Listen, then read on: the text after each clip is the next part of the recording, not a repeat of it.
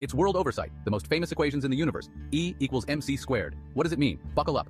Developed by Albert Einstein in 1915, this equation reveals a profound truth. Energy is equal to mass multiplied by the speed of light squared. Well, here's the kicker. Mass and energy are interchangeable. This means that even a tiny amount of mass can be converted into an enormous amount of energy.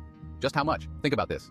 Converting just 1 kilogram of mass releases about 9 times 10 to the power of 16 joules of energy. That's enough to power a small city for a day. But why is this important?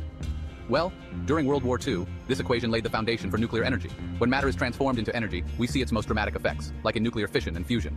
The atomic bomb and nuclear reactors both rely on this principle. Don't forget about our very own sun. It's a massive nuclear fusion reactor where hydrogen nuclei fuse to form helium, releasing energy that warms our planet. Without E equals mc squared, we wouldn't understand how stars shine or how we can harness nuclear power. But it's not just about bombs and stars. This equation has practical applications in medicine too. Techniques like PET scans use principles from E equals mc squared to visualize processes in the body. Understanding mass energy equivalence is important.